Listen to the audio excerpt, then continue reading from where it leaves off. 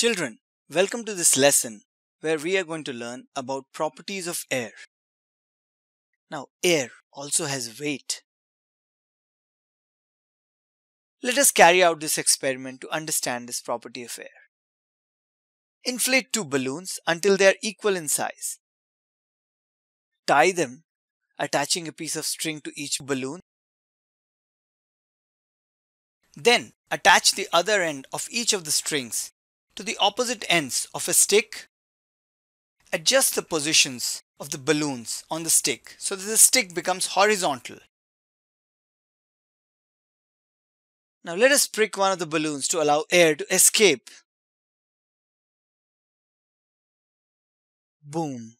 The stick tilts as the air in the balloon leaks out and becomes lighter, because the other balloon on the left side still has air in it. Why did the stick tilt? The stick gets tilted due to the difference in weight of the balloons. This shows that air has weight.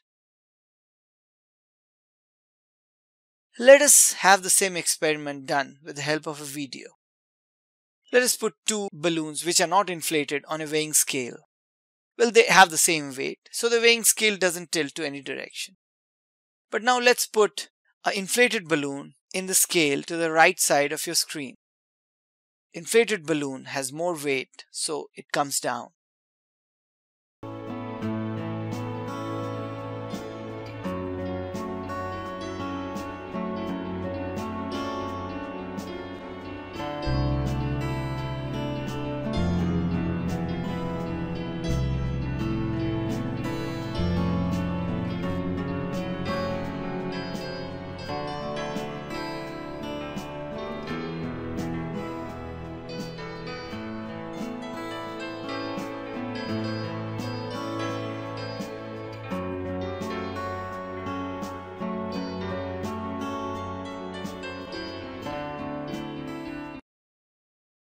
From this experiment, we just saw that air has weight.